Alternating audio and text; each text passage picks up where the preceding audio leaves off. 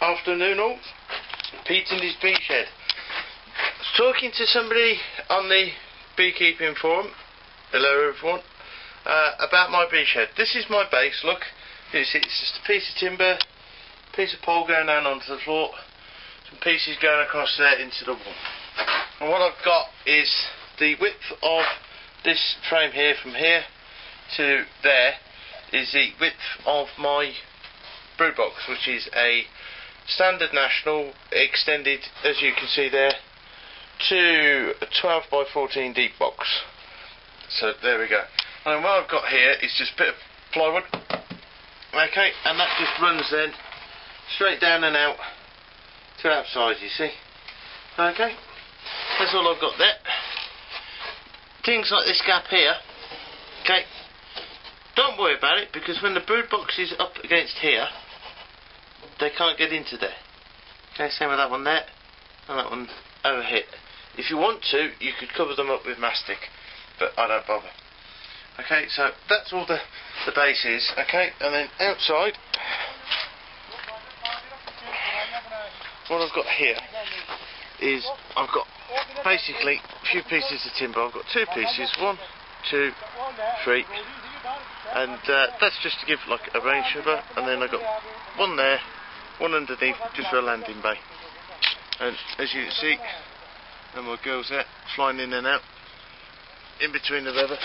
The slot here is purely so I can put covers in there, 1/2 inch sheet plywood, and then I can close the gap, shut the gap down, etc, etc, etc. As you can see, that's it there, look. If I was going to put another one here on the side, all I'm going to do is just 2 holes through and then join them up with the jigsaw. My boxes, my shed, the biggest problem you'll get with a shed like mine, it's steel box, is condensation and ventilation. So what I'm going to have in the bottom of mine is on the floor underneath the brood box. I haven't done it yet, but this is basically a big paint lid. We're going to have a hole on the floor underneath, that sort of size, and then actually on the brood floor another hole like that, you see. So we've got cold air from below the shed into here, and then what I'm going to have is, again, another one up there like that, up against the wall, and that will just get me some airflows going around.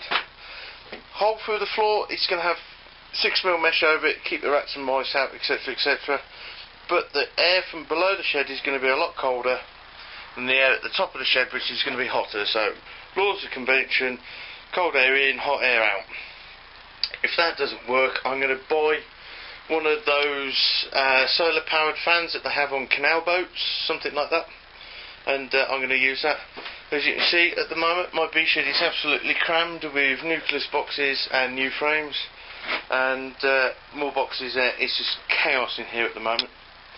Can I just point out one thing for you? I've been going through my bees today, and in this bad weather we've been having today, that's not been a joy. Can we just talk about one thing, and that's hygiene, okay? Because I don't know if you can see the girls there that are dead. There's about 6 or 7 bees there, okay?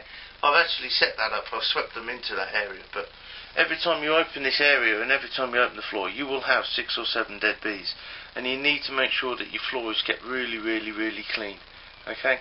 I'd even go to the point of sterilising the floor every so often with some sort of steriliser like Jay's fluid or bleach or something like that, flash, just in case that, you know, you miss one, just in case that the fluid from the bee starts to cause problems, attractions, etc, etc. Okay, so that's the bee shed sorted for yours.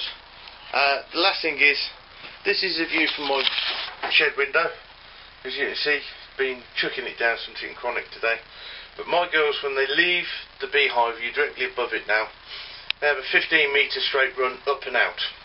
Okay, so if you're going to set the bee shed up yourself, try not to have it running over somebody's other allotment unless you've got like a fence 6 foot away, and then that just force them up and over.